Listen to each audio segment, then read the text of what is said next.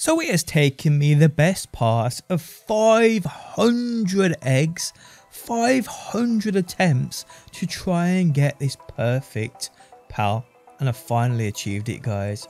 In this video I'm going to showcase to you how you get this incredible OP dark pal known as Frostallion Noct with the best passives, this secret skill, everything you need to know. How's it going, people? My name is DPJ, and before we go any further, I'm giving away a couple of copies of this game or any game of your choice. To be with a chance of winning, simply drop a like on the video, leave a comment down below, make sure you are subbed, and I will pick winners from the comment section and announce them Sunday evening. Good luck, everybody.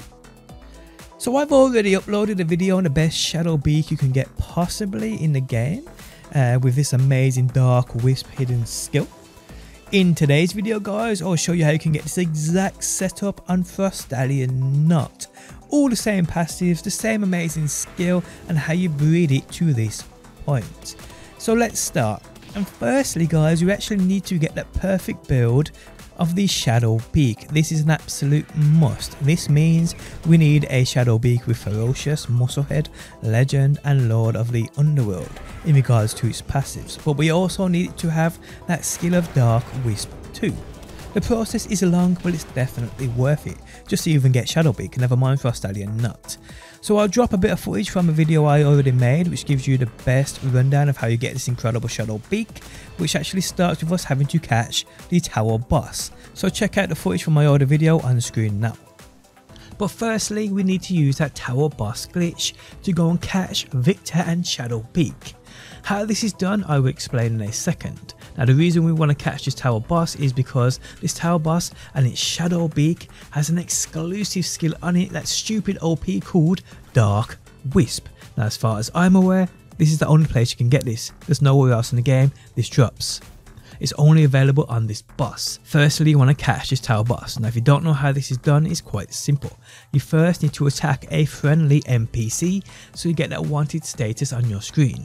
This can be done anywhere where there are those friendly NPCs, but I recommend you head into the small settlement found right here on the map. Once you load in here, guys, attack any of these NPCs and then simply just fast travel to that tower boss, seeing where I go right here on the map. Now, once you enter this fight, you will notice that you are still wanted and the NPCs chasing your ass down will enter the fight with you. From here, guys, you want to try and get the NPCs and the tower boss to attack each other, but you do not want to attack either of them. So do this by running between the two, and hopefully they fire off a shot that hits one or the other. Once they do, guys, 9 times out of 10 the tower boss glitches out and runs into the corner. From here, guys, you simply run up to it and throw a sphere at it. Doesn't matter what sphere it is, it will always come up with a 0% capture rate, but you'll capture it either or, so it doesn't matter. So throw the sphere at Victor and Shadowbeak's back. I think this may be needed, and then you have this in your collection. Again, they come with this Dark Whisp ability, which is incredible. Now that we do have it, guys, it's important to note, when it comes to breeding tower bosses, every combo you have seen on those online calculators is false besides one calculation. If you breed said tower boss with same said pal, they will result in being the same said pal. For instance, here, if we breed Victor and Shadowbeak with a normal Shadowbeak, you get Shadowbeak. Any other form of breeding will result in, I believe, a Chickapee. Which, by the way, I do recommend you doing after this setup is done, because that Dark Whisp skill can pass down, so we can indeed use this on Chickapee at a later date, and possibly add it onto other pals if needs be. But yeah, breeding Victor and Shadowbeak with another Shadowbeak will result in a Shadowbeak egg. But it doesn't end there, guys. The skill isn't a guarantee, so numerous breeding between the two will possibly be needed unless you are super lucky and get it first time. But wait, before you even do that, guys, before you breed these two Shadowbeaks together, you want to make sure you have the best Shadowbeak first with the ultimate passives to make sure that this skill, when it lands, is as deadly as possible. This means, in my opinion, having a Shadowbeak with the passives of Musclehead, Ferocious, Legend, and Lord of the Underworld. What these do are as follows. Musclehead will give you a 30% increase to that attack power. Yes, it takes away from work speed, but that isn't needed here. We then want Ferocious. This gives you a further 20% attack damage. We then want Legend, which gives you a further 20% increase to that attack. and a 20% increase to defense, as well as a 15% increase to movement speed. And then lastly, Lord of the Underworld will give you a further 20% increase to that dark damage attack. So yes, these are the 4 passives you must have. But this is where it may get a little confusing. The Lord of the Underworld passive only comes from Necromus, the legendary world boss. There is no other way in getting this, but Necromus also comes with Legend 2. That's 2 of the 4 passives we need straight away, which is definitely a bonus when it comes to passing these on via breeding, as you probably well know. So we will eventually need a Necromus within our arsenal to even get this set up, but firstly, we worry about the other 2 passives first, which actually can come on any pal. These are Ferocious and Musclehead. Now we need a mating pair of pals which have these passives on them. Now for me, the fastest route to the offspring we want would be 1 parent with 1 passive each. Problem is, passives seem really random, and although they do and can pass down, getting what you want exactly is harder than you may think. Okay, so what we are looking for here guys is parents, and we need parents with 1 of these passives each. The best route in doing this that I could find is a Sparky and a Relaxaurus. So yes, firstly you want to go and grab that Sparky. Yes, the little electric fellas, easy to find, easy to catch. Get as many as you can until you get one with either Ferocious or Musclehead on them. Or if you're lucky, you may land one with both passives on. But yeah, that's extremely lucky. Once you've achieved this guys, you want to go and get yourself a Relaxaurus. Again, you want to look for the opposite sex obviously, and one which also has the passive on you need in regards to Musclehead or Ferocious.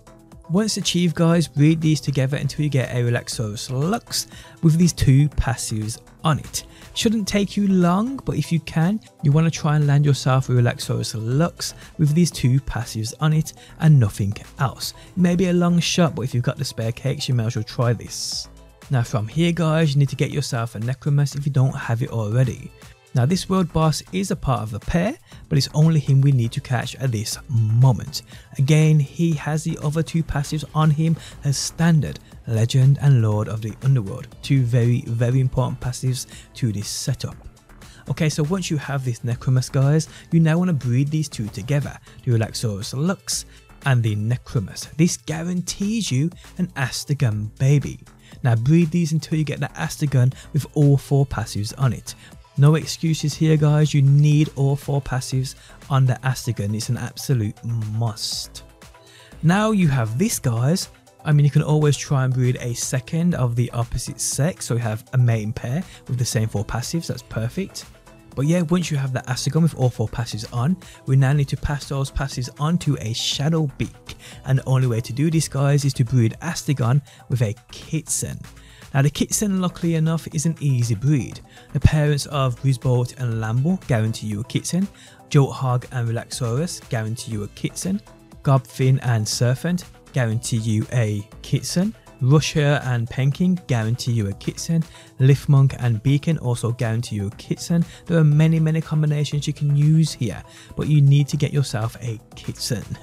Now once achieved people, now you want to continuously breed that Kitten we just made with that Astegon until you get a Shadowbeak baby with all 4 passives. Eventually it will happen, but it's an absolute must. And don't worry about the other Shadowbeaks people that born and are useless, because we'll use them for infusion material later on. But eventually guys, you will get that Shadowbeak with said 4 passives. This again is an absolute must for this setup. Now when you eventually do, you have the perfect Shadowbeak to now breed with Victor and Shadowbeak to now hopefully get that baby Shadowbeak with all 4 passives and the Dark Wisp skill. Keep in mind, if the Dark Wisp skill isn't there when that baby Shadowbeak is born, I don't think you will ever learn it, so keep breeding away until you get this. It's definitely worth it people, and eventually you will get that Shadowbeak with all 4 passives of Lord of the Underworld, Legend, Musclehead, Ferocious and the Dark Wisp skill. Okay, so back to Frostallion Noct. So now you should have that Shadowbeak with the perfect rolls, all the passives and that skill, but we now need to pass all these onto the House Zephyr, which means breeding our perfect build Shadowbeak with one of the following pals, hoping to pass on all the passives and this hidden skill of Shadow Wisp. So you can breed Shadowbeak with the following and you'll get a House Zephyr: Warset, Elizabeth, Mamarest or Mamarest Christ, Reptyro, Germantide or Germantide Ignis. These guys you can burn with that Shadowbeak and it's a guaranteed House Zephyr baby. Now for me personally, when it comes to me creating my Shadowbeak, I made sure I bred both male and female, the perfect breeding pair, having all passives and the skill, because I knew eventually something like this will come up. But yeah guys, take your pick of pals to breed with Shadowbeak. What I would say is you want to go for the one that has the least passives attached to it. I mean, like I said, it can be Warsect, Elizabeth, Mamarest, Mamarest Christ, Reptyro, Germantide, Germantide Ignis. Any of these guys you can breed with Shadowbeak and it guarantees you that House Zephyr. But again, you want to look for the one you've got, or go out and get one, catch one which has the least passives on it. Therefore, when it comes to breeding it with Shadowbeak, it means more times than not the baby is going to result in having more of Shadowbeak's passives, which is what we want here. We want to pass on Shadowbeak and all his passives and that skill onto that House Zephyr baby. So once you do have this House Zephyr baby guys, now guys you just breed this continuously with Frostallion. Yes, the legendary world boss of Frostallion. Breeding these two together guarantees you that Frostallion Noct baby. But obviously you want that Frostallion Noct baby to have all of House Zephyr's passives and that Dark Whisp skill. You don't want it passing on anything from Frostallion, obviously apart from Legend, which is something we already have now on House Zephyr. So yeah guys, do this until you get this Frostallion Noct. I mean, it will take you a while unless you're super lucky. I'm thinking probably 100 eggs plus, but that's okay because you'll end up using these 100 extra and spare Frostallion Nocts in the condensation machine to make your now final Frostallion Noct the best version of it possible. And don't forget also guys to use the Statue of Power as well to level up that Frostallion Noct even further, people. And don't forget guys, for even further damage on your Frostallion Noct or any other Dark Pal, use those Who crates within your party. The more the merrier. The more you have, the more leveled these are, the more damage output they will add on to the attack damage of your Frostallion Noct and Shadowbeak. So keep that in mind too, people. But yes, this is how you get the best version of Shadowbeak and Frostallion Noct in the entire game. Guys, if you enjoyed the video, leaving a like really helps out. If you like what you see and want to see more, be sure to subscribe, and hopefully guys, I will see you on that next one.